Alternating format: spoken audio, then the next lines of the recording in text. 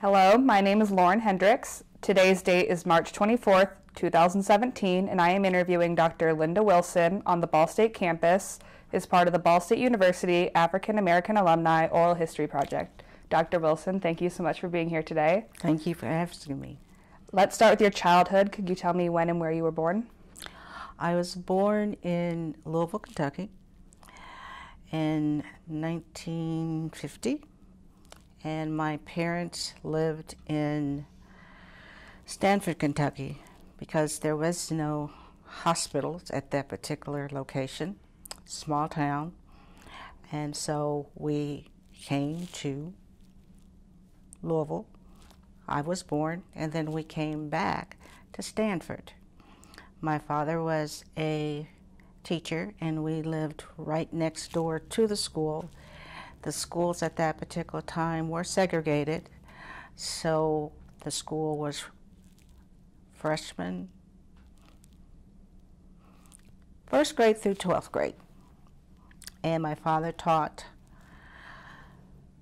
agriculture, and my mother had been a teacher, but as I explained to you, at that particular time, women could not teach and be married, let alone have children.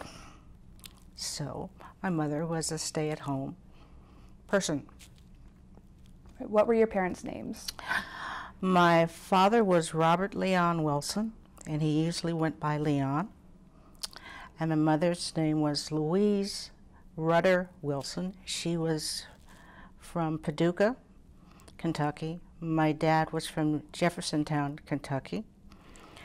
And they met at Kentucky State College, and they both married, thought about being married at that time, but the war took place, and so they did not marry till after World War II was over. And my dad was stationed in Liberia. And what were your parents like? Could you tell me about them?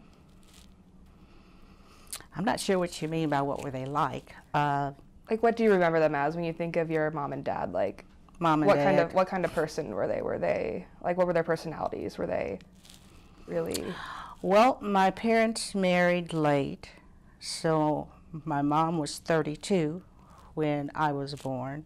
I had two sisters that were born subsequently. And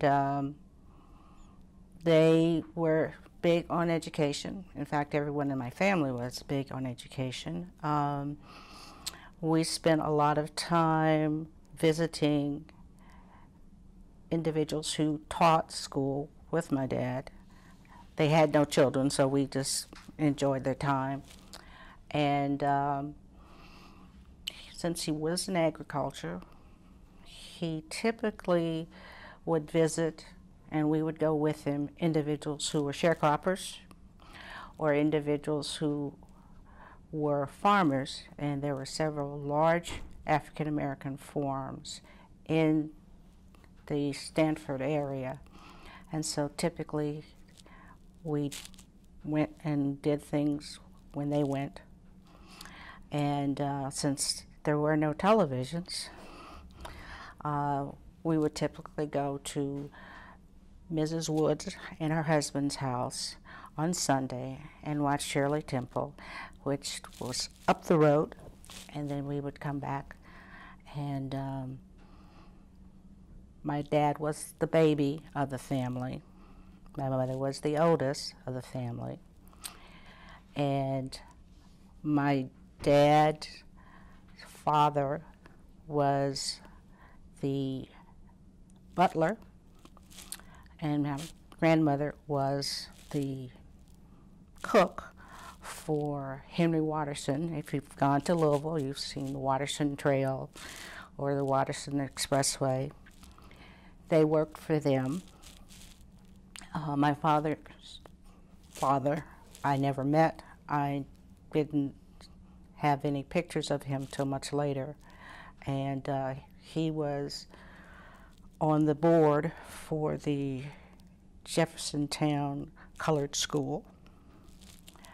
and he was given a sum of money when Mr. Watterson died. And they were just neat people because basically they believed that whatever you needed to do, you could do. As I said, the system was segregated, so yes, there was a park at the end of the road, but we were not allowed to go. There was a dairy, and we were not allowed to be out when the farmers were out, because farmers, which were typically white, were not viewed as individuals that were good to be around for little girls. I learned later what that significance was, and that was about the time that Emmett Till was killed. We moved to Louisville because when the segregation ended with Brown v. Board, he couldn't keep his job. And so we moved to Louisville, and my dad got a job teaching for about 2 blinks of an eye. They saw him and they decided they didn't have any jobs available. So he became a postman, and he stayed with his brother, and we stayed with my aunt until my parents bought a home.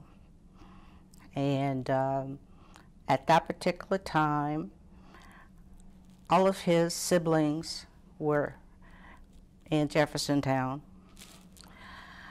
And in Jeffersontown, my aunt, who was living in the family home, was a teacher. And of course, she never married.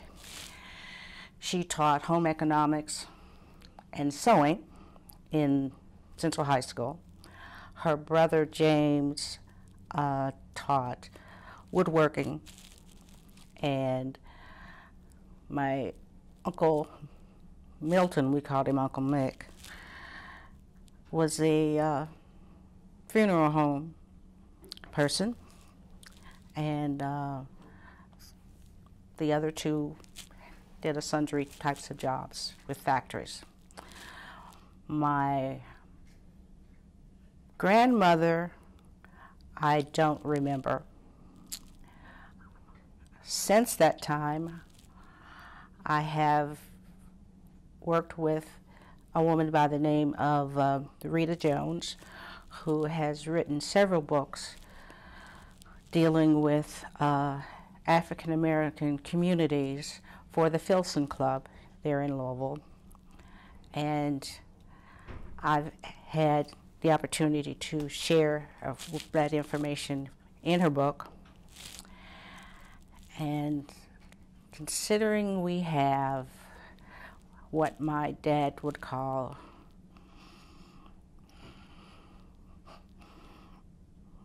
people who like to keep stuff, we have given the Jeffersontown Museum many of the pictures and the documents and so forth, mainly because my husband says there's no place to keep it in the house. So in our family, education was important. They were all highly educated, and since there were only 3 of us and there were no children, we spent a lot of time with our aunt and her brothers. And things that were sort of in the house, National Geographics. Mm-hmm. One of my aunts was big on McCall, so we all had the McCall's magazine to cut out the paper. My dad liked to fish, and I would traipse behind him a lot. And we enjoyed doing those types of things. And he had, probably typical of that time period, because he was born in 1918. My mom was born in, depending on when you ask her, sometimes she would say it was 1916, sometimes it was 1917, sometimes it was 1918, but she never told the truth about her age. She was actually born in 1916. And she taught home economics and seamstress sewing at Kentucky State. But when we got older, she went back to school and got a degree from Spalding in elementary education because, again, there weren't that many opportunities to teach in Louisville home economics and those types of things. So they were pretty easy going. They were older, so they were determined that they would provide what they believed that we needed and some of the things we wanted. My dad was a funny sort of fella. He wanted to make sure that we didn't see certain things as little girls. So he was in a fraternity. He was in Omega Psi Phi. And when he would go out and see friends and so forth, we never really knew that he would drink. And some of his fraternity brothers have told me since he has passed that he always kept a little flask, which I never saw the entire time. But he did. And he liked and enjoyed people. My mom was a lot shyer. And in her family, my grandmother, Beatrice Rudder, she was originally from Tennessee. And what was typical at that particular time, if you were to go and get an education in Kentucky, education in Kentucky was only provided up until either the 6th grade or the 8th grade. And the state did not provide for education past that. Why is that? Well, if we go back to the history, there were no schools in many places open to blacks. And those that were, sometimes it was church groups that made that available. You had to pay a certain amount of tax for those schools. And if the money got short, those individuals didn't get to go. But that's just sort of the history. And I don't, when I say just, it's, to really get into all of that, we'd be here for hours and hours. But it is something that's important to understand and to be aware of. Secondly, at that particular time, you had Du Bois and you had, he was belief that you had liberal arts for everyone. If you were looking at Booker T. Washington, he believed in more of the vocational aspect. And so if there was a school for African Americans that had more of a vocational aspect, because the expectation was you're going to go get a job. And farming, working in a home, those types of things, those are skills that you needed to have. Some of that has changed. And some of that is sort of not really thought of that positively. Partly because nobody is really teaching the history, so you'll find out if he teach the history, it was positive. One of the interesting things, though, was that as a kid, my dad had his agriculture books, and I call myself learning to write because I would try to write and duplicate what was in his agriculture books. Only bad thing was I was doing it in the book. And we kept those books until probably 2 or 3 years after he died. And 3 little girls, you know, and we could get in the backyard when he was packing stuff together so he could farm. Now, he didn't do potatoes, he didn't do corn, but all these other things we would be out there helping him do. My mother would then can all of these things.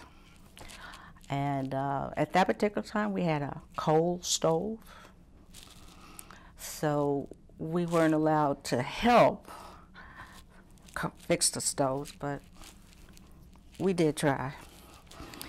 So you mentioned you moved to Louisville. You weren't born there. When did you move there? How old were you? 55, 56. So about 6 years old? 5. 5 or 6? 5, because I started to school there, and that's that was when they were trying to decide where you were going to go to school, because the school that we would have gone to next door in Stanford, they closed. Could you tell me a bit about your schooling in Louisville when you were younger? Well,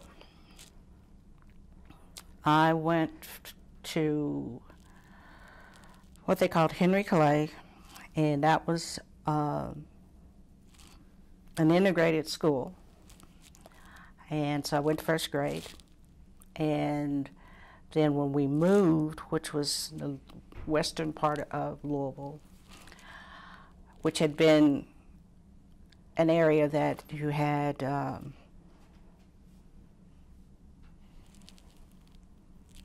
several situations. You had an area that had been set up for individuals who were coming back from the military that they could buy homes.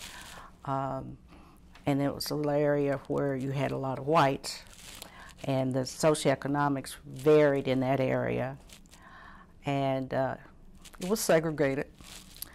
And so when we moved there, there were probably 3 families of African Americans. Our family, the people next door, the Privettes, and there were 2 of them, and they still have the daughter still has the home. And then the other part of it was most of the area was Catholic. And that church and that school still exist. Christ the King. And so what we would often do is play with each other, cards, softball. We even tried playing touch football, although my dad didn't think too much of that. He didn't think little girls should be doing that. And my neighbors on the other side of me were white and Catholic, and so we just played. You know, there wasn't a lot of traffic, so we'd get out in the street, play softball, kickball. Usually by the time it got dark, you know, Mom and Dad would come out and say, "Got to get off the street," and then we'd go from one house to another on the front porch playing with each other. Louisville has been segregated for quite some time, and at the time that we moved, we had a family, which was the Bradens, and I subsequently went to high school with the son, Jimmy Braden. Their parents were thought to be communists, but they weren't. But they did have very activist activities, and that meant that they sold a house to a black family, and they tried to burn the house down. The house tried to be burnt down.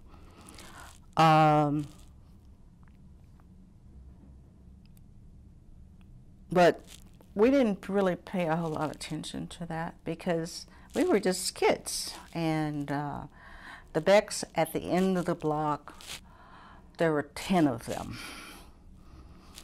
And so, we all just got out and ran and played, and therefore they went to Catholic schools. And there were no Catholic schools that the blacks could attend in that area. So we just played.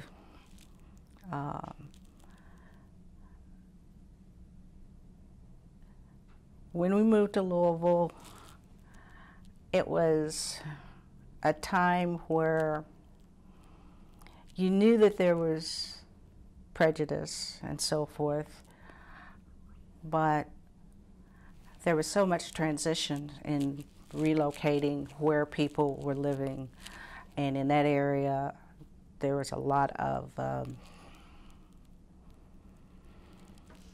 issues around race, where you could go, what you could do, and for a lot of people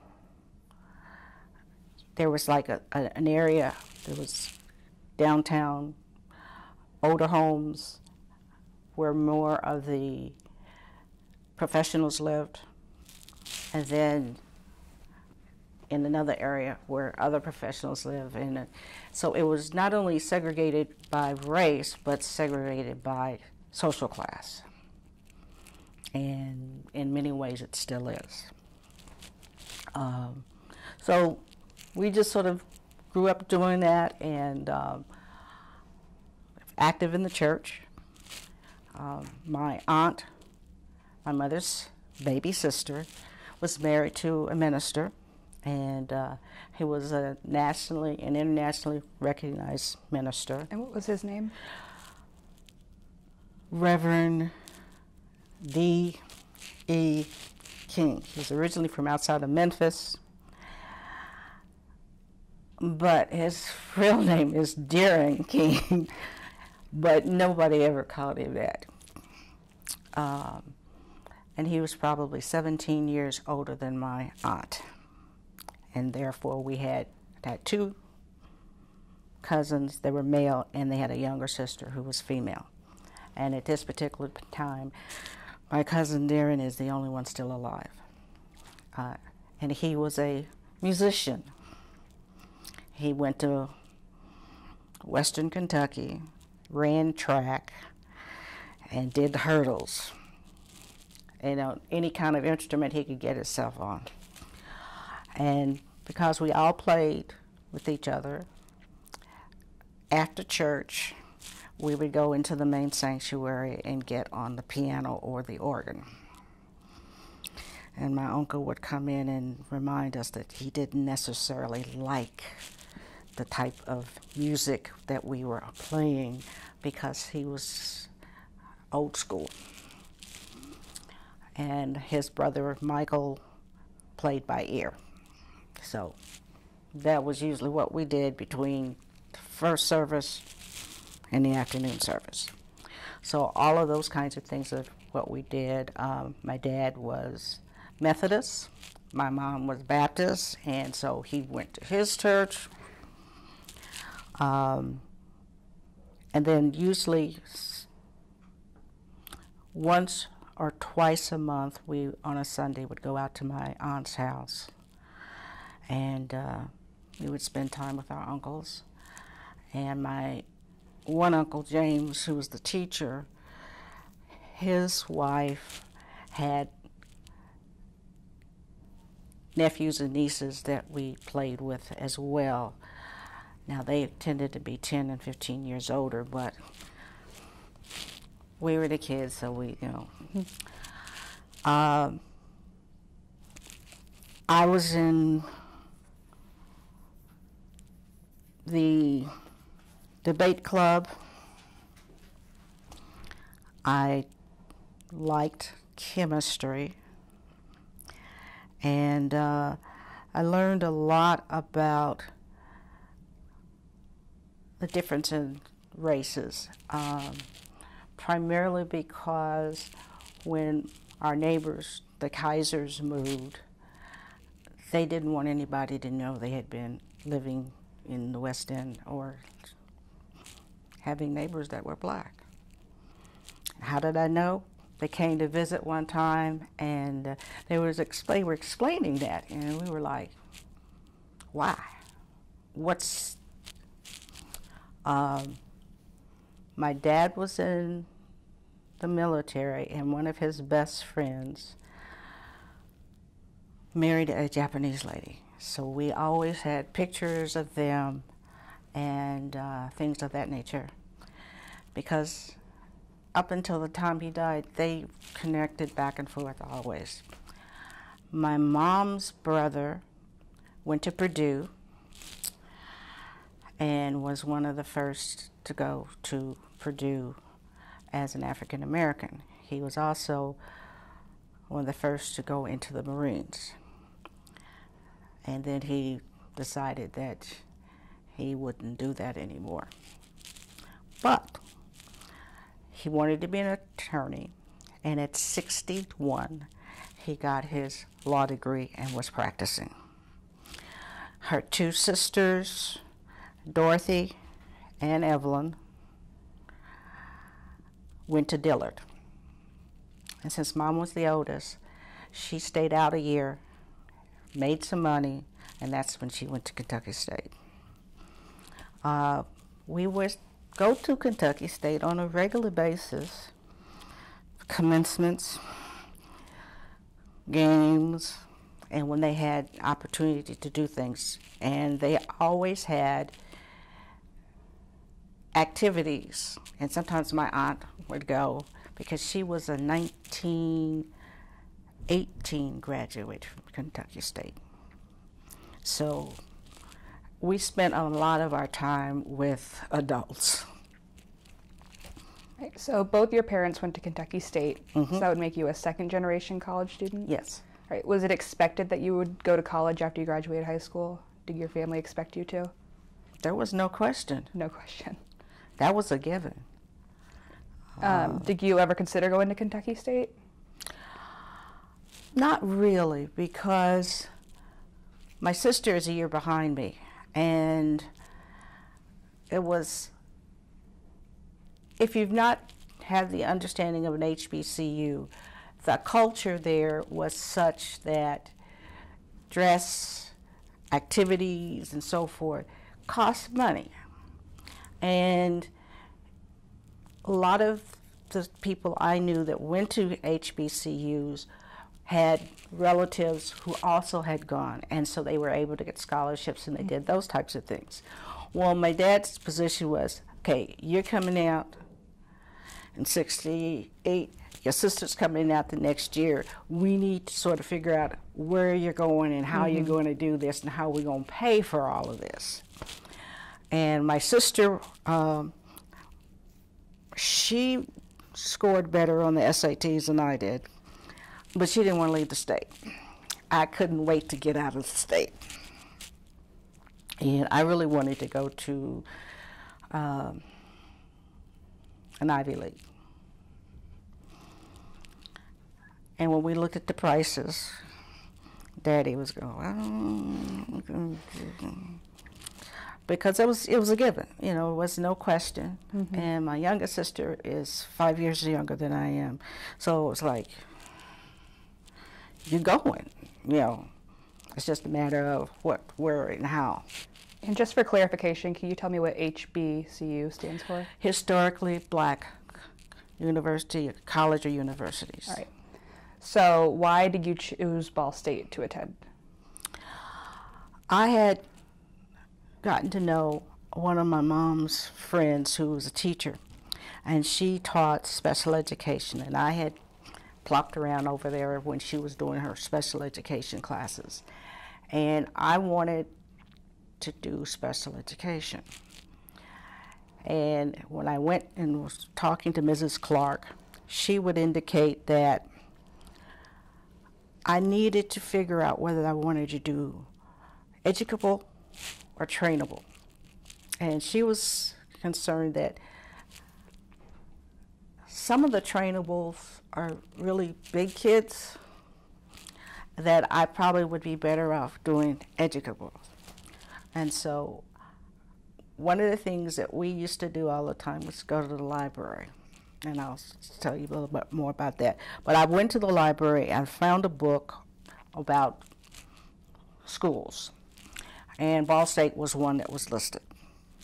And so I said, well, it's close enough, so I'll try to do that.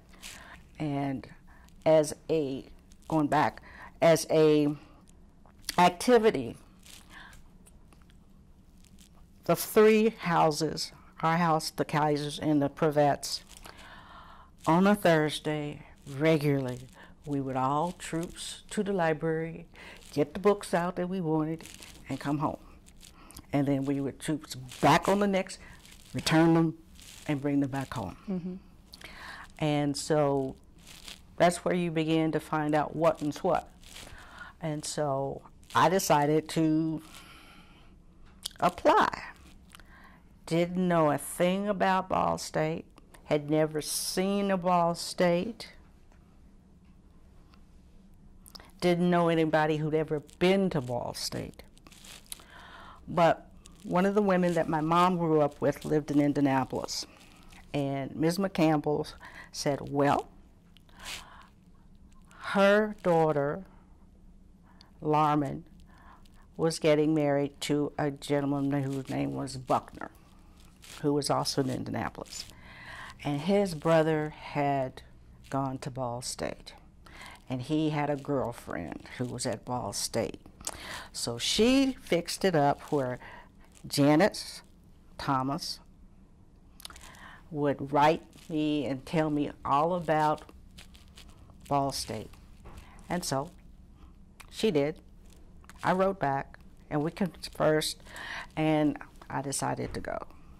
The other thing was, I did not want to go to a school where everybody knew me. I wanted the opportunity to try on different hats, because I was basically fairly shy, and I thought I didn't want to be around other people who would set up who they thought I was. And when you see HBCUs, my dad and my mom, their friends were not from the same city, the same state. There may have been someone from Arkansas, New Jersey, and all of these different places. So I thought this is the way you do it, because then you get to meet all these different people with different expectations and interests and all of these things. That was not Ball State, but that's what I thought I would be getting. And so I made the application, and they gave me college work study. And I was like, oh, okay. And I came to Ball State. So when you were writing to Janet, what were some of the things she told you to expect about Ball State? Well, there's no place in Muncie or Ball State that you can get your hair done. The ratio of guys to girls was more like 4 to 5. So 4 to 5 girls for every 1 man. If you came, faculty, they were okay, but they weren't going to really do much to really push you. You were going to spend a lot of time in Muncie. That's where the social activities were. She was a sorority. She was a AKA, and that would be something you could do. And there were the Deltas. Those are the only two black sororities that we had. Don't even think about what white folks will do, because they will let you and invite you, but no, that's not going to happen. And these are some of the people that you will get to meet, and most of them will be from Indianapolis or Gary. So it's like, okay. You were mentioning that you kind of had an expectation from visiting Kentucky State with your parents and knowing about historically black universities. How was Ball State different from your expectation once you actually got here? Like, what were the things you noticed were different? Well, when I went to orientation, there was only one other person that was black. They had country music.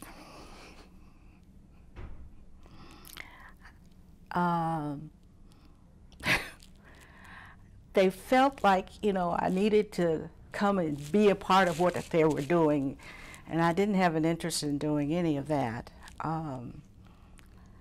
And there were no staff, no one there that looked like me, made an effort to interact with me, showed any interest in anything that I might have wanted to know. I was just sort of out there on my own.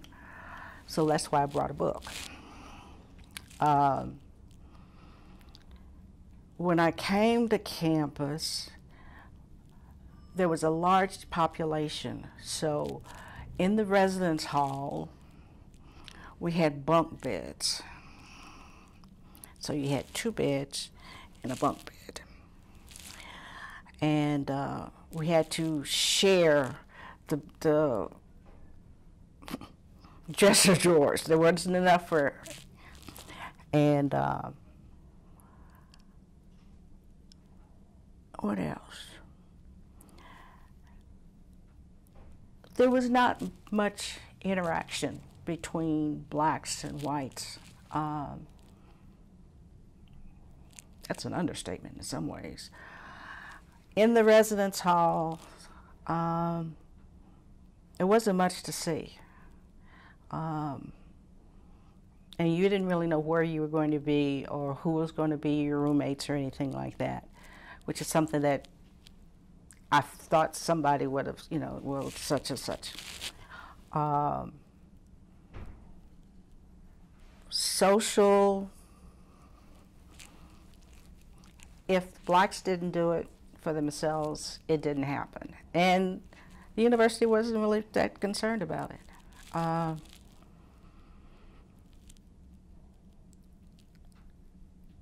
Things that happened in the residence halls were things that I would have never thought would happen. We had dorm mothers in HBCUs. You had a system where they had to sign out and sign in. And if your parents didn't give you permission to do those things, you weren't doing them. I don't think I saw our residence hall director more than once or twice. And she had a dog. And she would walk that dog in the halls.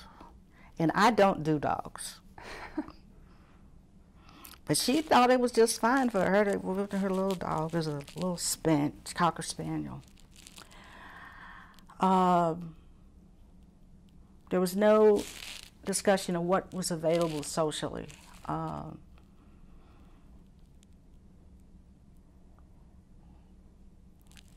They had it set up where if the black females, there were one set of blacks on each floor.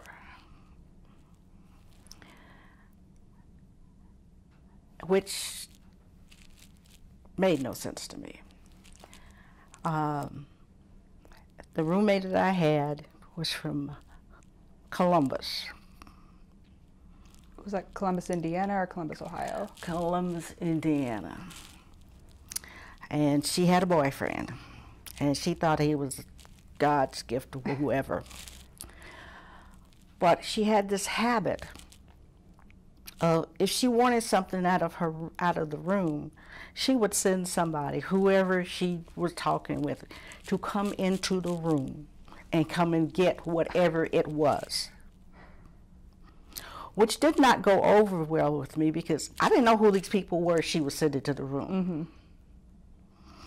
And she didn't understand why I had a problem with that. And if we were on campus, she never spoke to me. She made no acknowledgement that I was there. She could pass me just like from here to here. And was your roommate another African-American student? No. She was white? Yes. Okay. And did you live in the dorms all 4 years you were here? No. No. Did you move off campus? I moved off campus. The first year, the university made a selection. Second year, there was another girl who was from Richmond, and she was in the same boat. She didn't know anybody or anything, but there were some other girls from Richmond, and so they said, you don't have a roommate. Why don't you all get together and be roommates? So we said hello, and we said, yeah, we'll be roommates. We didn't know each other from Adam. And so we were roommates. Pat and I were roommates our sophomore year and our junior year. I tried to talk her into moving off campus, but her brothers were opposed to that, so she stayed on campus. So I was like in DeMott, and then I moved out, what was it? Out there on the other side of La Follette. So we stayed there for those 2 years, and then I decided, no, I got to get off campus. Although there were some girls there that I really enjoyed being with. One was, her name was, we called her Jan Stretch Diggins. She was from Fort Wayne, I think. I don't remember. But she was really tall. She was a Spanish major. And she lived in a town that had like a seafood place. And so she would work there on weekends sometimes and in summer. And because she worked there, she would bring things back like lobster. And I know one time, she and some of the other girls, they had the lobster, and we were walking it down the hall before she cooked it. And I didn't know a thing about lobster, but it was fun, you know. They also would do things like take the water, throw it down the hallway, and go sliding. So it changed a little bit. And so that was a good part of it, because you got to know people for some different perspectives. Mm-hmm. And part of that was the kinds of things that I got involved in, because I worked at special programs, and I did that the first year, which was down in the basement of the student center. Then we got the special programs house. And so that gave you an opportunity to meet and interact with a lot of different people. In that first process of doing that, I got to meet Thelma Hyatt. Miss Hyatt was head of the housing program, and she had gotten hurt at the airport. And then she became director of the international program. And I used to spend a lot of time over there. And I interacted with her, visited with her, and shared with her till the day she died. And the things that was important because there wasn't any African American women to say anything about what to think about and how and so forth. But Hyatt was good at it. You know, I can remember asking her, well, why didn't you get married? And she said, well, I was thinking about it, but then I realized I didn't want to have to wake up every morning looking at him. So I was like, oh, okay. And so sometimes when I'd come up here for meetings, I'd stay with her. Sometimes just different kinds of things. She lived in the farmhouse that her parents had had, and they had had a like a general store kind of thing. Not too far outside of Muncie. And she stayed there, and she had the farm, and then she gave the farm to her niece, and she lived not too far from the campus. So as far as activities and things, there were two kinds of places. You know, me, my world, in terms of who was here that were of color, and that was the family. And then there were the faculty and the other individuals I got to know through activities, being with the admissions and credits. And you come up early, and you go over the records, and you would decide whether a student got to stay in school or they would send them home. And it was always interesting because you had to be concerned about confidentiality. And you know, you might see somebody and you know that they won't be here, and things like that. So that was always interesting, and especially when they were telling, oh, I think I was going to sit out and work this semester. Oh, okay. Other differences was that you really didn't have a lot of interaction with the faculty. And that's something that you knew in an HBC.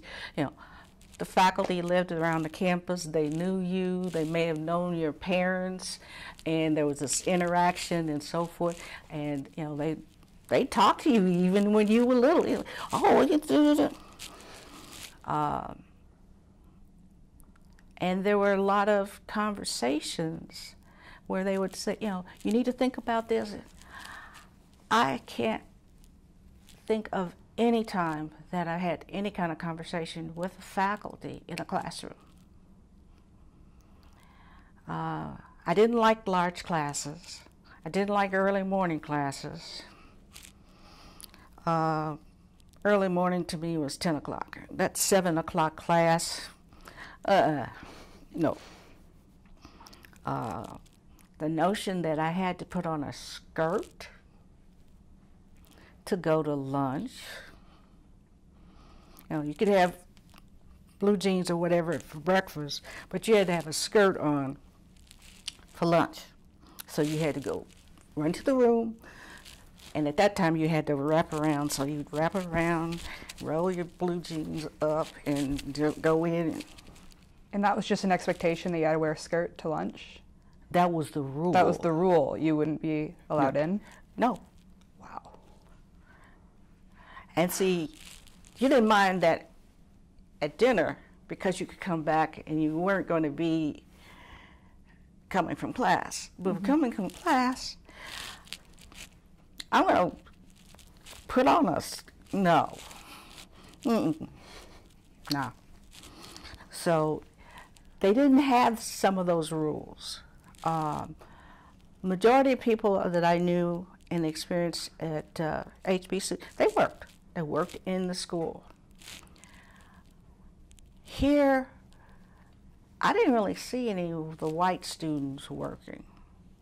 They may have, you know, and what I know now is that some of them were working in the offices and doing other things, but I didn't know a way of distinguishing them from somebody else. And more of them were from different places, but most of them were from right around this area, because I was surprised that there wasn't anyone from Clarksville, New Albany, the southern part, that was not that many there. And the other thing that was a difference is some of the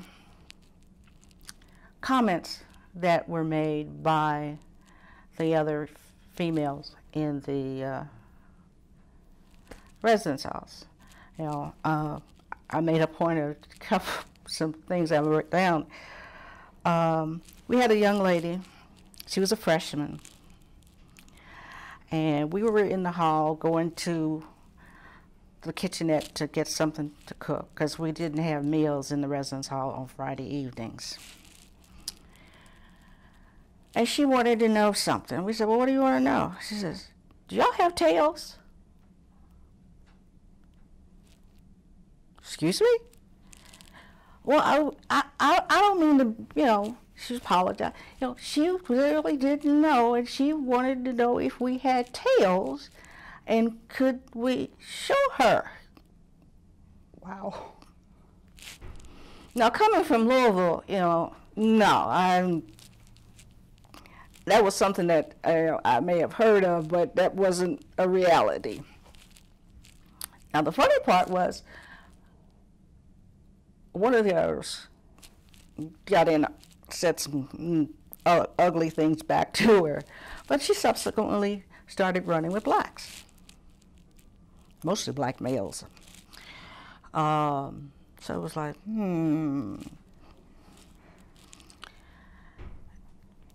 But that was something that I knew I would never have seen or heard between Ball State and here. Some of the kinds of things that happen out here, we had the basketball games, and there were at least 3 guys that played basketball. The coach would never let all 3 of them play at the same time, which we thought was weird. There was a walkout. It's like, when you went to Kentucky State, they had the biggest parade, social activities on the campus. Didn't see that here. Social activities were not something that Ball State seemed to be concerned about when it came to blacks. There was a gentleman who worked in the Alumni, Ernie, and he was talking, and we were all talking, and he was like, well, what did you all do for homecoming? Because, we never saw you at homecoming. He said, well, we knew what you all were doing. And so he was like, well, what did you do? I said, we had our own homecoming. Most of us weren't a whole lot of money, so the Roberts Hotel downtown. So there were some other places they would do it. And there was either the fraternity or the sororities. They got together, and that's what you did.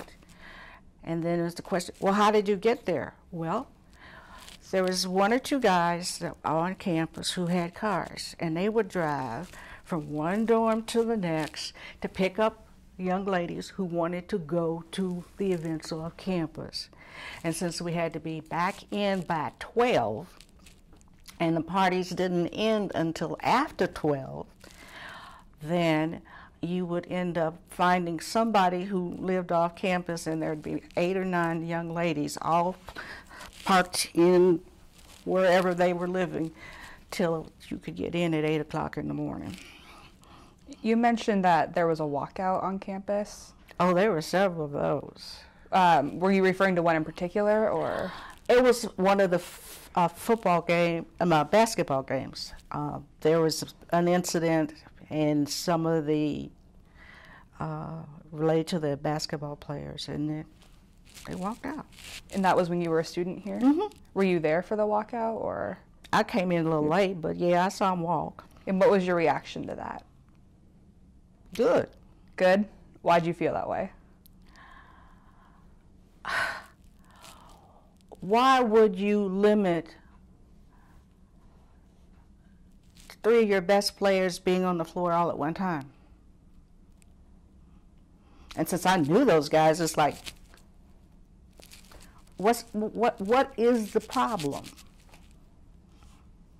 And there had been a walkout before I got here, and they walked out of Emmons Auditorium. And you had to, well, I shouldn't say that.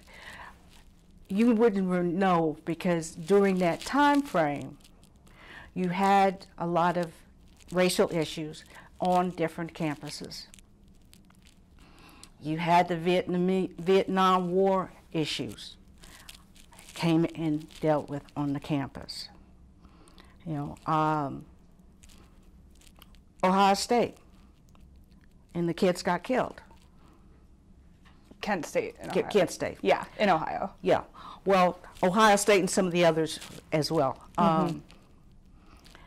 And so when those things happened, yeah, I walked out.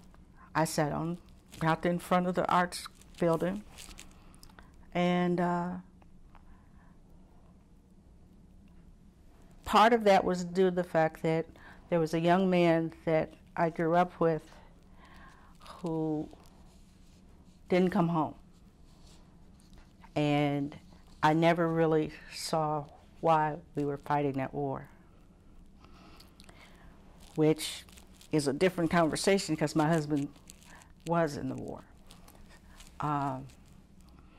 But yeah, you know, there were lots of things like that, and being president of the Black Student Union, it's like, why are we having to be treated differently? Why can't you understand and give us the same respect that you give everybody else? You know, and we did have some people that were good about that. Dr. Pruitt, he had an open door policy, so yeah, I'd trip over there and say, you know, why this and so forth.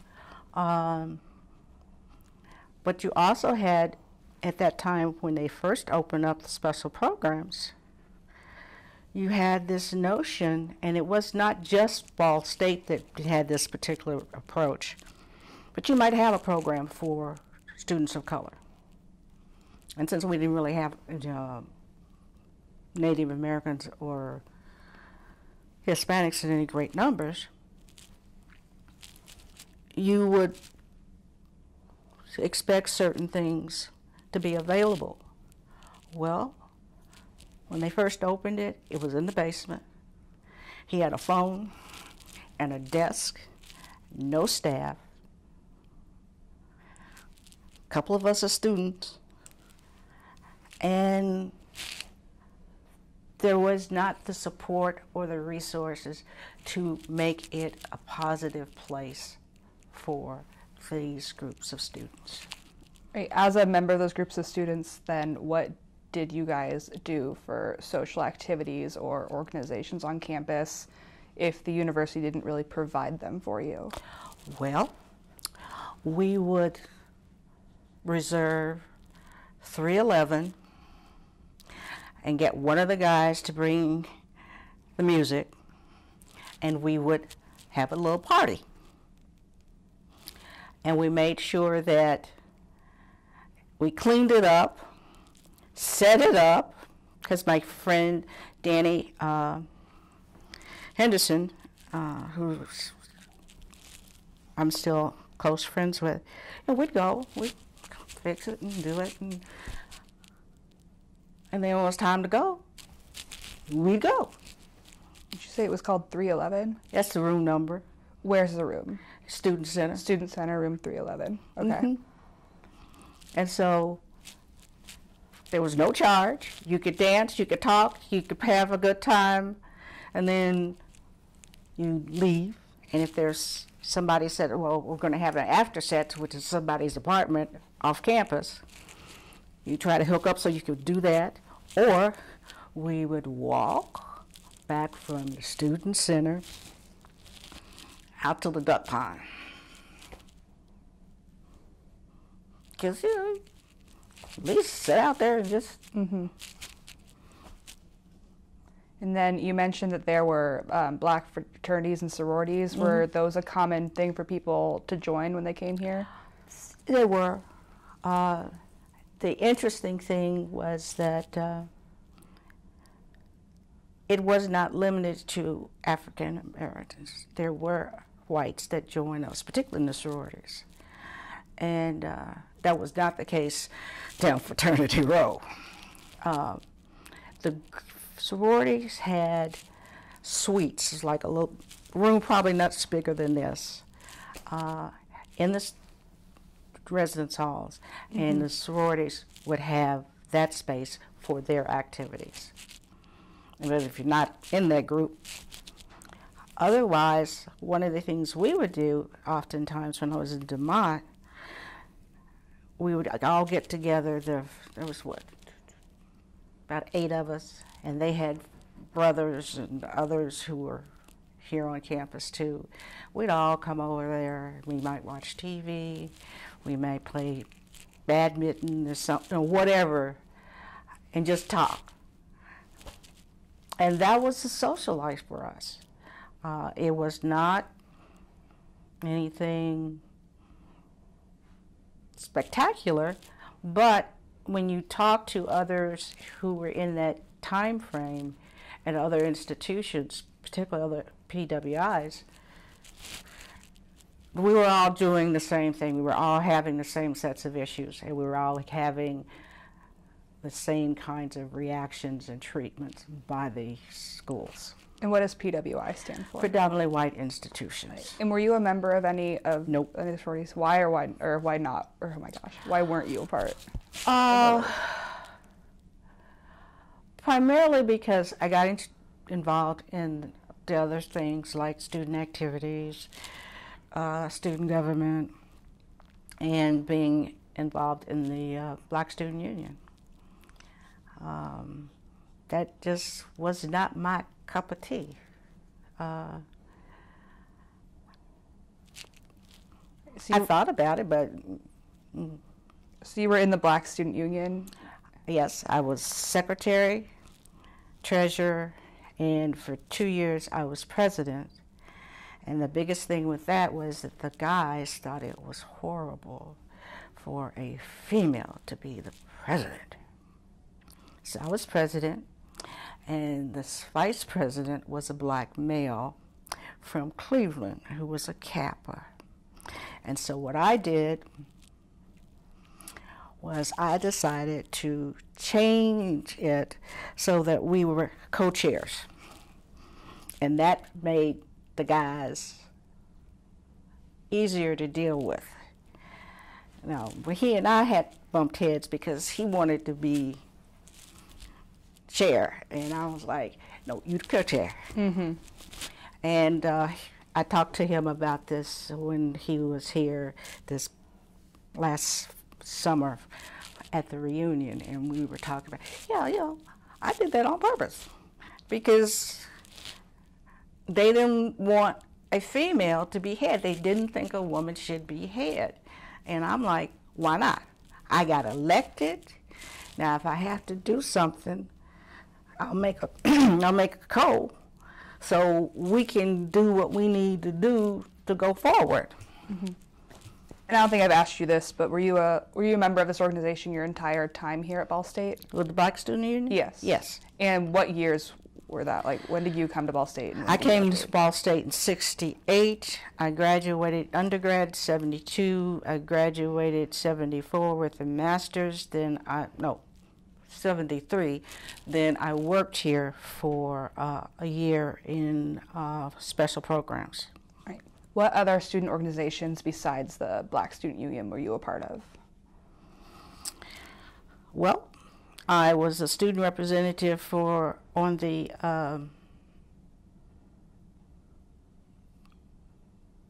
admissions and credits, because they had a place for students. So the whole government kind of piece I did.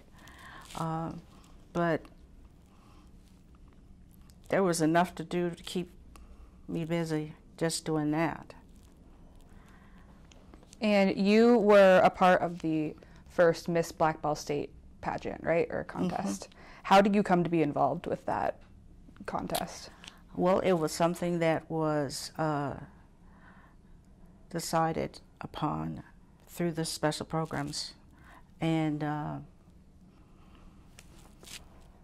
figured, why not? And what year was that?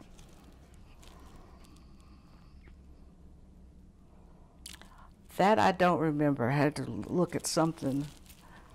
That's a piece of paper I didn't bring. But you've got that somewhere. It would have been... It would have been 1970. 1971. I think it was my junior year. Yeah, 71. But the special programs was the place for African American students. That's where we had activities, we had programs. We had programs because we found that some of our students, didn't have a whole lot of money, so we served lunch. We redid the basement so you could just go and hang out. We did a program with makeup and so forth, and we did that. We had a tea, and we were very excited because Dr. Pruitt came, and he was there, and we have pictures of him. We did other activities because why not? I mean, there was no attempt to include us in things, so we made our own. Now, the thing to remember, we're not going to. Those types of activities were things that individuals had done over time. We didn't have any expectations that the university was going to do anything. Before we had an alumni group, alumni from Muncie, in Muncie, would have activities for those who are coming back for a football game or for homecoming.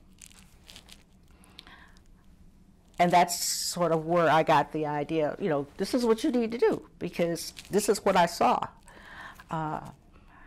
So we did those things.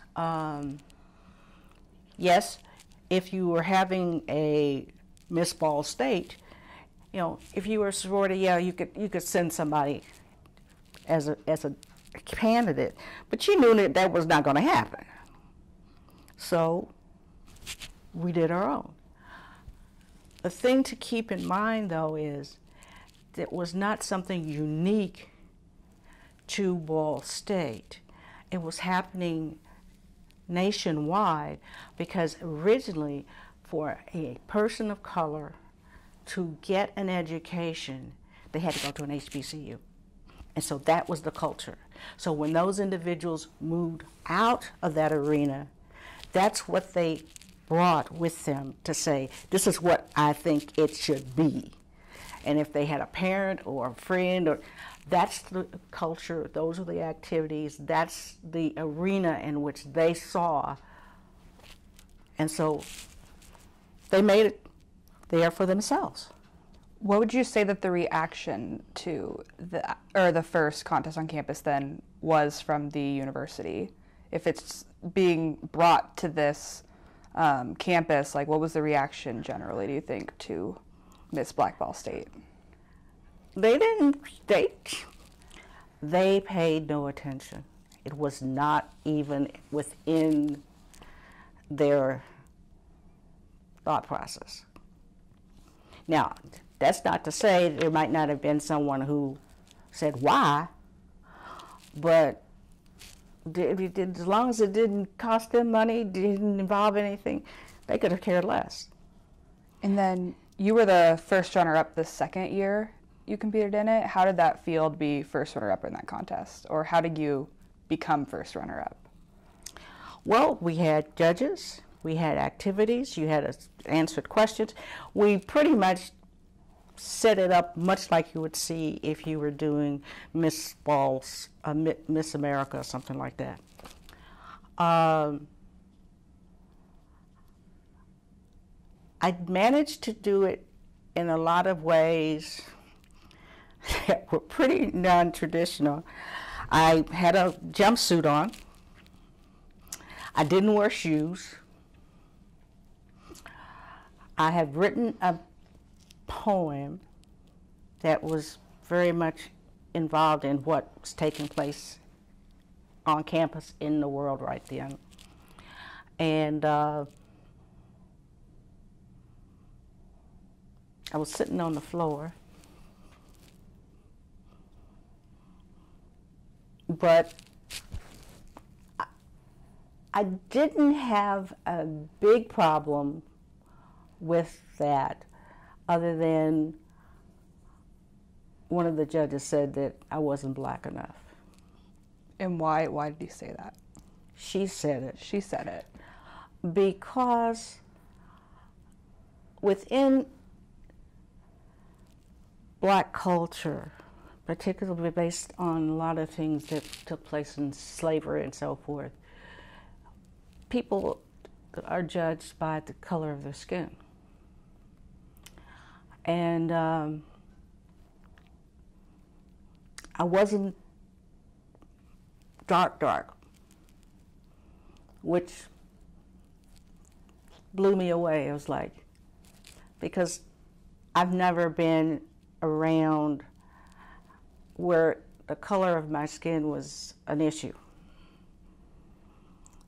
Am I bright enough in terms of intelligence? Am I articulate? Yeah, you need to, that's what you're going to be judged on.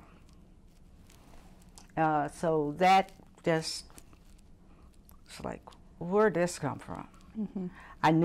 I eventually understood it, but it's, to this day, it's still something that within the culture comes up.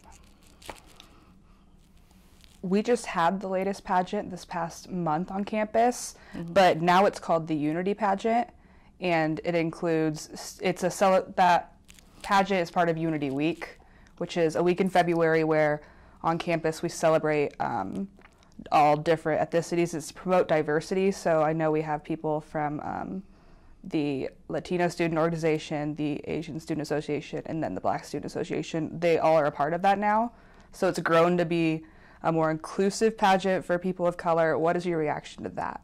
Do you think that's a good thing that progressed, or?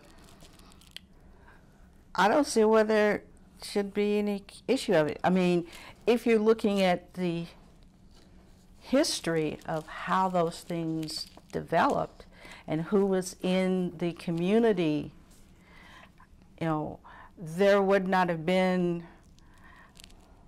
individuals who would have been able to do the diversity piece. So, no, I don't have a problem with it.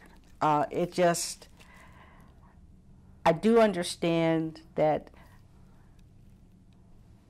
from an institutional standpoint, that makes it easier for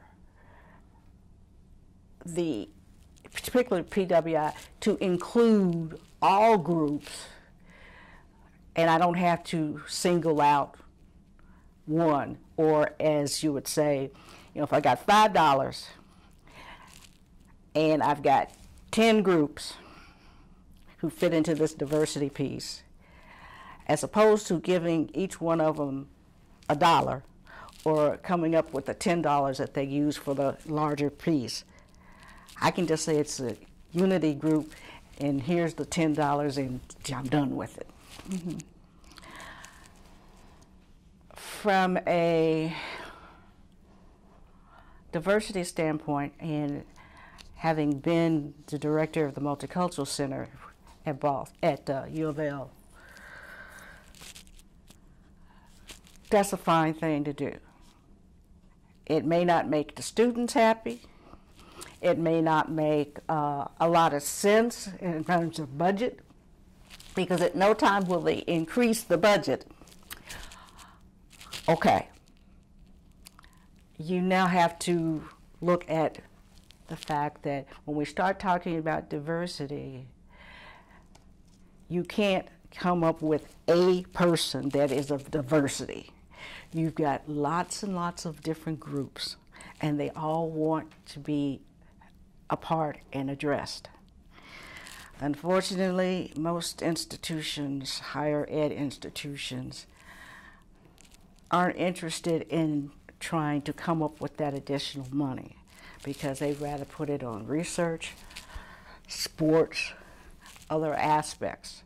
So if they could put it all in one little place and get everybody happy and nobody be able to say this and this, that's what they do. Mm-hmm. So I'm going to backtrack to why you said you came to Ball State. You said you wanted to major in special education. Is that what your official major was then when you started at Ball State? No. It was elementary education, because I didn't want to be in special ed, because Ball State did not have the delineation between trainables and educables. So I was like, okay. And the one time I did go to advising, they said, well, we don't do that. This is what you can get, and this is what we have. So I was like, okay, I'll just do the elementary education. And generally, what kind of student were you, would you say? Were you?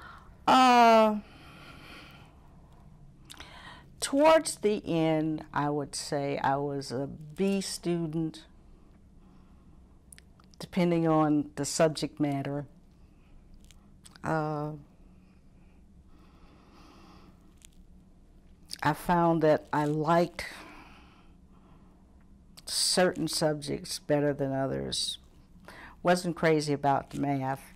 However, we had 5 courses of math. One of those courses was how to teach math. And I enjoyed that because you needed to be able to teach a subject regardless of what the individual's ability level was. And so in the teaching, they said, you now have to be able to teach it from this level, or this level. That, to me, was good. And that was something that I remembered Ms. Clark saying, if you're going to teach math, and this is the major concept, you've got to be able to break that down so that you can get this kid, and they all can learn it, but you're going to have to teach it differently. And was Ms. Clark your professor for that course? That was the teacher. That was my mom's friend who was in special education. Yeah. Okay. So what was your initial goal then when you graduated? Like, what kind of job do you want to use with your degree? When I graduated with the elementary education, and at that point I decided I was going to go into student affairs at the college level. And I looked at teaching, but I found it rather ridiculous that if I took a job in Richmond, Indiana, I'd make more money than if I worked as a teacher in Indianapolis. Why is that? I have no idea. That was the pay scale. And I thought that was about as ridiculous as a day is long. And at that particular time, I was still working at the special programs, and Bob Cody suggested, why don't you do this? because that's what I've been doing. And I decided that's the route I would go. And we knew, based on what was going on, if you got a job in the college arena, there were two areas that you knew that you would always have a job: admissions and financial aid. And so I got my degree in student affairs. All right, so you graduated with your undergraduate degree in 1972, and then you went to graduate school here at Ball State also. Mm-hmm. Why did you go to Ball State for graduate school? Why not? Was it just out of convenience then? No, that's what I had been doing. So why would I pick up and go someplace else? No, this is where I grew. This is where I had my interest. These are the kinds of issues that I was dealing with. And I liked what I was doing. And so the vice president for student affairs, Doyle, was a big individual in that whole field. So I went to one of the conferences and talked to this one, saw what you could do, how you could do it. And I got a job, University of Texas at Austin. And I was working with students of color, Native Americans, Hispanics, and blacks. And so there's where we went from there. Was your overall experience as a graduate student here at Ball State different than your experience as an undergraduate student? Oh, heck yes. How was it different? The amount of work that was available. I taught a class with what we called DASEP, Directed Admissions, where we brought in students during the winter quarter whose scores were not as strong, and we helped them prepare so that they could be able to go further. And oftentimes individuals will hear a term like that and I say, oh, those are individuals of color. No, they were white kids. We had a kid from Alaska who was a Native American. We had all kinds of different individuals. We had some athletes. So they had some weaknesses that we were trying to prepare them so when they get some of the regular courses, they would be able to do well and go forward. So I taught a class. And then you graduated from graduate school in 1973, and then you spent a year working at Ball State, correct? Mm-hmm. What job did you have here? Where did you work? I was working special programs. Mm-hmm. The individual who was the education person was on maternity leave, so I took her job for the year.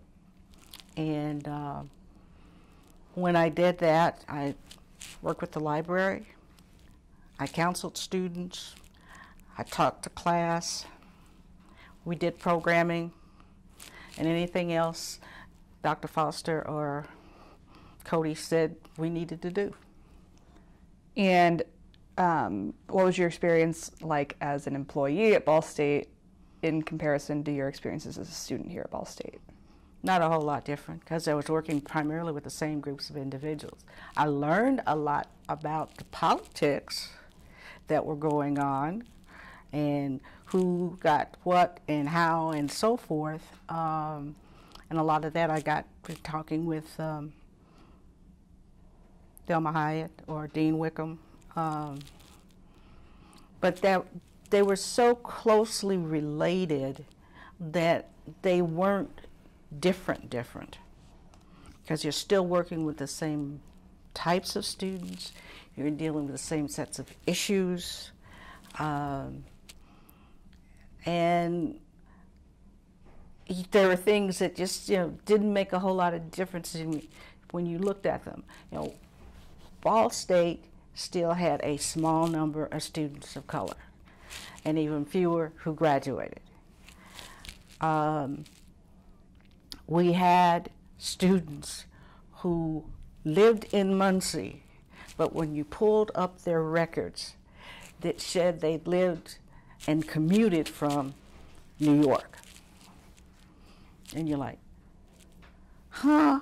Okay, now you know that that's, so where are they? How do you find them? What do they need? Then what do we do? Do you know Dr. Mylan Braun, is it? Mylan Brown. Brown? Yes. Yes. What was your relationship? I met him when I was in graduate school. He had been in graduate school. He had come here. He comes back regularly to the reunions. He's a lot of fun. He's very bright. And he is someone that helps you put the threads together to understand what it's like to be an African American in this country and with these attitudes, and how to deal with that. So one of the things that you'll hear him talk about is this stress that comes in with dealing with prejudice. The stress that happens when you are a student of color and you've been the top of your class and you walk into a classroom and the faculty is saying, you're not quite qualified to be here. And how do you cope? What do you do to keep going? And he does this research. Research, when I did my dissertation, the research we see says if you want to see a student succeed, if they are of color, they're much more likely to succeed through an HBCU if they're a male than if they are at a PWI. Is that the same or different for females? It's for different. We have a tendency to do better in the PWI versus what a male could do. Now, why? Sometimes it's the prejudice, how many options there are available. If there are two big places for someone to take a leadership, it's easier for a female to do it of color than it is for a male, because white men, black men, kind of thing. And how do you help students understand that without being angry, not knowing what to do with that, and the differences that we have within cultures? Right, so after you left Ball State, you said you got a job in Texas in student life. Did you stay there for a while, or? I was there for a little over a year. We had a group of students who walked out, took over the administration building, and we had to make some changes. So I then took a position in Nebraska. And that was totally different, because Nebraska is one half of the campus is agriculture and farming. The other half is regular, what you would think of. And I worked in the residence halls, and my colleagues were from New York, Chicago, Maine, and one of the ladies there had been a Ball State grad. That's interesting. It was, because she was a music major when she was here. And did you stay in student life positions? I stayed in student life until I came back to Louisville. And from there, I got out of education. And when I got out of education, I went into public situations. So I was head of the personnel department for the Transit Authority for Louisville. So I trained and tested. So that's where the testing and the training came in. Bus drivers and maintenance workers. And I was the first female to do that. And so my general manager had me go down to the maintenance area on a regular basis to help them figure out what and how.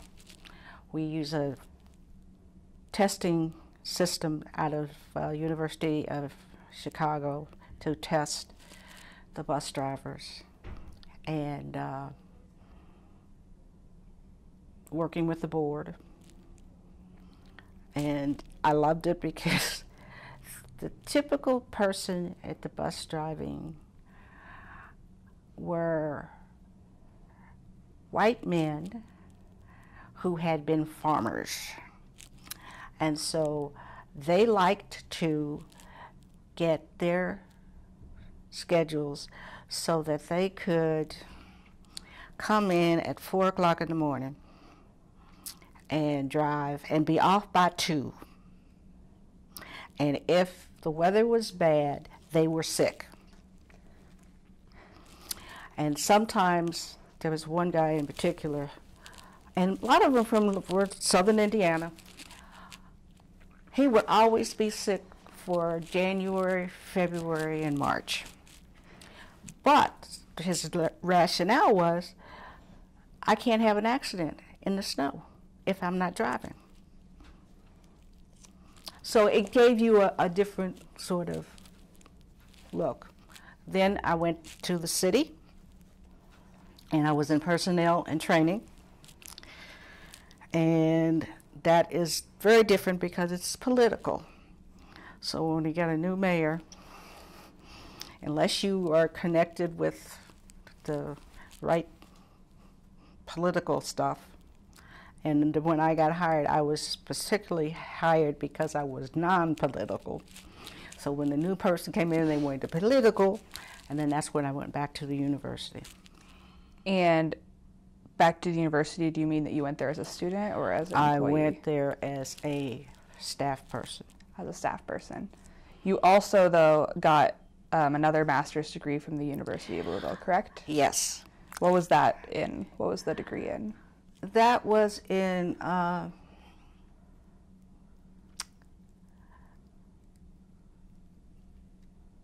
to remember what the actual name was. Actually, what they did was, when I went back, they felt like I needed some additional courses for the PhD. And I basically went into the counseling and personnel piece of higher education. But typically at U of L, those individuals are individuals who are teaching, who want to be principals and so forth. So I did what I needed to do there, and then I went into the PhD program. And when did you get your PhD? 2008, 2009.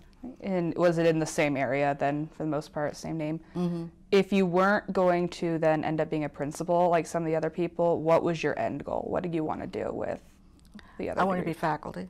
You wanted to be faculty? In what capacity? Like what Well, duties did you want to be in charge of? In being faculty, I wanted to teach people how to work better with students of color, because the program that I was working in, basically we were working with students of color who were first generation college, and other students who were first generation college, and making sure that they had the skill sets that they needed to go forward. And since I also did the faculty mentoring program for that group, so that faculty would know how to work with students, because a lot of times in an institution like U of L, with a law school, with medical school, they don't necessarily know how to interact with students, because they sort of think, okay, students should be able to come in, learn the material, and go. And the only way I'm going to interact with them is through a lecture. And a lot of students don't learn well that way. So we did the programming and all of that to help them be better teachers. How would you say that your experience at the University of Louisville as a student in your master's and doctoral programs and as an employee was different than your experience at Ball State? Or were they similar? They were different in that I was in Louisville. I knew Louisville. So I knew a lot more about what to expect, what issues the students might be experiencing. I became the director of the Multicultural Center when they opened it, and it was different in that the dean for student affairs specifically asked me to take this responsibility. And why were you asked specifically? I could say that I think he thought I was a good person to have in there. And partly also because I had been working with the Crane House, which is a Asian program, and I had worked with the international students. So this gave me some insights. I'd been doing a lot of work with issues around race, discrimination, and those types of things, because one of the things that I did when I was with the city is I was a special assistant to the affirmative action officer. And how you write policies, what you need to do, what kind of issues and things of that nature.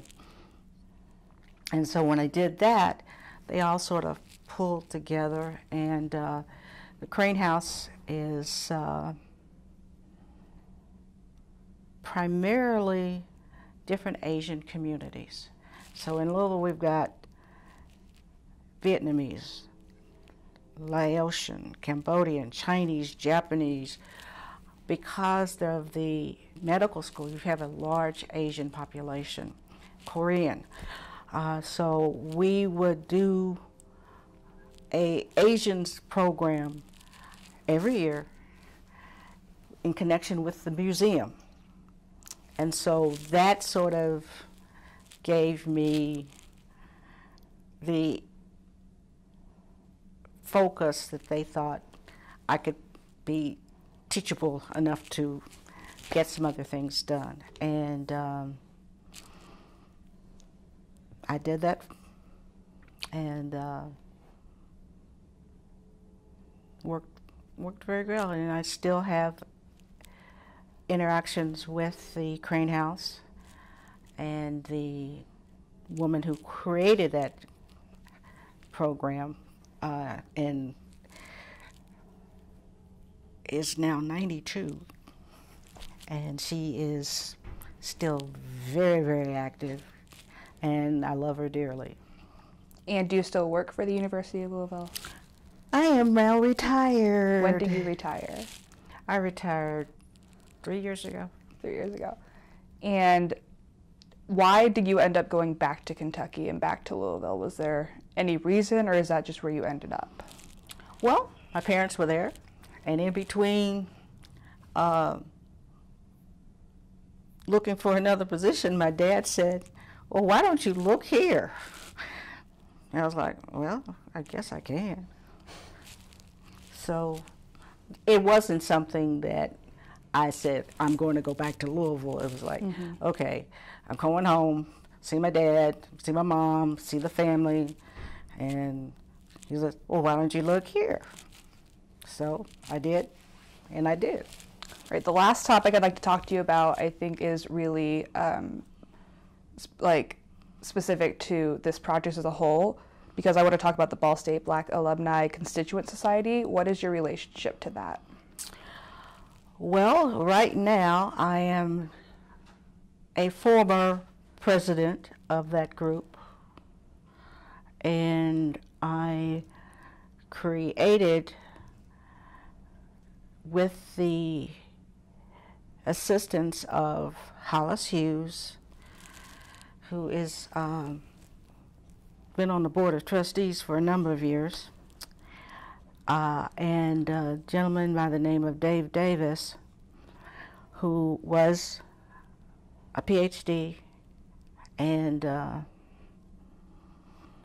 admissions administrator and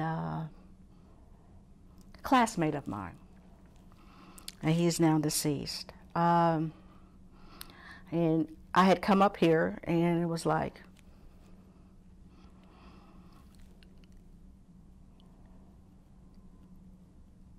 coming to this place after graduation, it was not like anything that I expected, because I was expecting what I had seen when my mom and dad would go back to Kentucky State. And it was not that at all. It was just like, what is this? So I'm like, okay, well, why can't we just do that? And some of the individuals who lived in Muncie had brought some of us back, and we had a good time. We laughed, we talked, and shared what we remembered, who did what and all of that. And so I decided, that would be something we should do. And we needed some help, so I contacted Fred Cox, John Hall, Liz Odell, people that I knew that would probably not tell me no, they wouldn't participate. And talked to Cody, Bob Cody, because he was still here, and we'd get together. And I was like, well, why can't we have a constituent group? And so Dave said, well, she went and talked to Hollis, and Hollis said, well, you need to talk to this, because the first reunion we did, I did it all myself. And so when I was driving up here, I said, oh, geez, I sent all those letters and stuff out. I just did it. And so it was like, well, this is what we need. And so they said, talk to Ed Shipley, and Ed's comment was, why? Why do you need a separate group? And there was some resistance, but with Hollis being on the trustees, we didn't have a whole lot of resistance. And so we did the first one, and then... What year was that?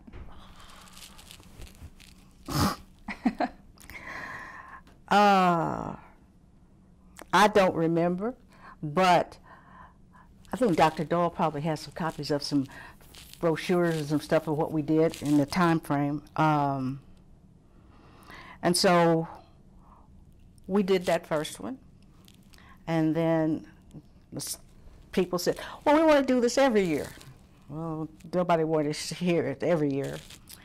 And we decided that we would do this, and we worked with Shipley, and we wrote a constitution and rewrote it and sent it out to see when we wanted to have the reunion, and one of the things that we knew that we needed to do is say, we need to have people to participate, and so, someone like Al Williams is like, Al, so I just started grabbing folks, and if they wanted to do it, we did it, and so that's how we sort of got started, and then I became president, and I did that for a number of years. And then when I came off of that, I was still a member as an ex officio. And then I made those trips at least once a month or once every 2 months. And then my sister asked me to take care of her daughter while she went to graduate school. She was a dance major. And so I did that. So when I did that, Rob and I decided that maybe I needed to cut back on some of the things that I was doing, because I was, on the board for the Crane House. I was with the Boys and Girls Club, the Jazz Club. So a lot of things that I was doing, as well as taking classes. So it's like, you can't do it all.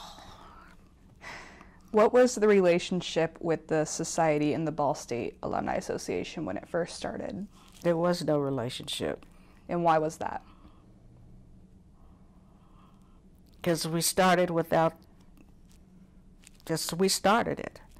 The initial group was some of the Muncie alum. And then we said, okay, well, we can do this. We never asked them to do anything with us before, so we were going to do this, and that's what we did. And then when Dave and Hollis said, well, particularly Hollis says, that's what the alumni is for. That's what they should be doing. And their response was, well, why do we need to do this? What is this different? What's the necessity of it? And to me, that was stupid, because if you've never been involved with us, you don't know anything about what we do, you had no interactions with us, why? So what were some of your complaints then about the inclusion, like the relationship between Black students and the Ball State Alumni Association before this society? There was no relationship. They never sent me anything. I never got a piece of paper or anything. So, and I could turn around and look at the stuff my mom had and my dad had. So that's what I thought it should be. And if it wasn't, I'm going to make sure we have it. You had Cody, you had Foster here, special programs, those kind of things that they have been doing. So it was an issue. If it had not been for Hollis and Dave, we probably would have never approached him, because we were like, if I can put it together with me in Louisville with why would I go and ask the alumni? They've never made any interaction towards me. So I think a lot of times people don't realize that if you're accustomed to having to do it yourself and doing what makes it work for you, why would you do anything else? And would you say there's a relationship with the Alumni Association now? Or? Oh, yeah, there is now. And what's that relationship like? Well, I think it is good in the sense that we have a history. We were able to get Ed simply to see and be a part of it. And one of the things that if you have a reunion, Ed would be right there playing cards, talking, and hanging out with the groups. And so that was a positive. The issues now, and some of the kind of changes,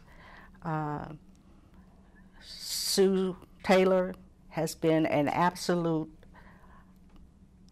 bombshell in terms of being difficult to work with.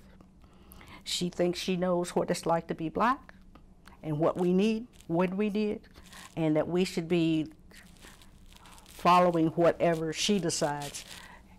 And there's not been a individual who's been in the president's position, who's not had a headache with her. And is she a part of the Alumni Association? She is now the director. Okay. The person that was the best person to work with was Mark Urban. And why was that? Mark was willing to listen. He was willing to be involved and active. And as he told me when we were trying to do this reunion 2 years ago, his dad was a faculty member. He worked with the alumni, and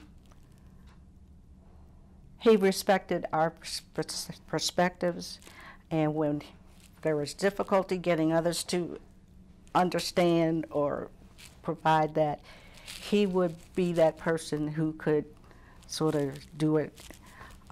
As I said to him, I said, well, you know, one of the things that I appreciated about him was he listened, he respected, and he was willing to go to bat for us. Besides the reunions, what other things does the society do for Black alumni? Well, I will tell you what we have done, okay, because the things have changed. We have gone into the Black Expo programs to help them recruit. We have had other activities like coming up for the football games or other things like that for the group to get together. We have done programs where we went to someplace like a Gary, because there's something about the distance between Gary and Muncie that a lot of times when they leave, they don't come back that often. That we've gone up there and done a program, or we've done the programs here in Indianapolis. Those things haven't been done as much because the university really wants to try to have a program that's based on the model they have for white folks. And do you think that's a good thing or a bad thing? No. Why isn't it a good thing? My culture, my experiences are not the same. What I'm looking for and what pulls me back, which will get me to give you money, which is what you basically want, is not based on your culture, your values, and your perspective. And we recognize students who have succeeded and done certain things in terms of the programs. And if we can get them when they're young being they're recent grads, before they, and under the leadership with Ed, U of L has replicated what we've done here. Wow. Unfortunately, a lot of other politics and stuff, that's not what's happening. And as I said to you, and I wasn't sure how you took this, but at this point, Sue has her own ideas about what it should be, and it should be the way she sees it and not what's best for the program for individuals who look like me and have these experiences. But see, we could get some of the folks to come back. They were graduates in the 50s. That's a different world. And if you don't understand that, and you don't support that and embrace that, it'll die. So what do you see as the future for the program, or what advice would you have for the program moving forward?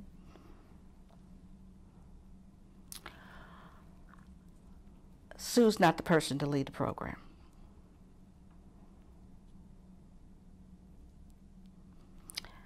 You need to look at a model much like what the HBCUs do. when you go back and they have a reunion or activity like they have with Kentucky State, you will have alums bring back money with all kinds of activities, $20,000, $30,000 for one alumni chapter out of Texas, out of Indianapolis. That's what you need. And to do that, you have to understand the culture, the issues, and be willing to understand that there can be more than one way to do it. But that's not her. Before we close the interview, is there anything that I haven't asked you about that you would like people to know about your life, career, or experiences here at Ball State?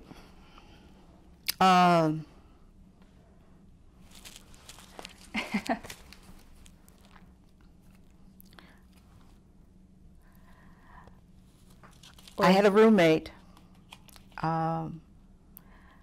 Gail Bush. Gail is from East Islip, New York, and she was a great person to interact with, and she made it possible to me to learn more about white folks. And we had a roommate. Her name was Carol. She was from outside of Indianapolis. And the funniest thing I've ever heard is she didn't know French fries did not come out of a bag.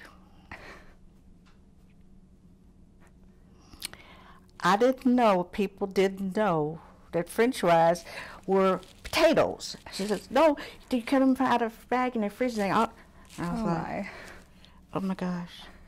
But at that particular time, when I came out, the economy was such that a lot of us did not have the opportunity to get positions that were the same, that supported the degrees that they were getting. And it is important that we look at higher education as a mechanism to prepare people to interact with a wide range of individuals and understand the cultural aspects that make us human beings. And if we don't do that and support that, we're in for a great deal of chaos. Is there anything more you'd like to say? No. No? All right, well then on behalf of the Ball State University African American Oral History Project, I would like to sincerely thank you for your participation today. Thank you for having me.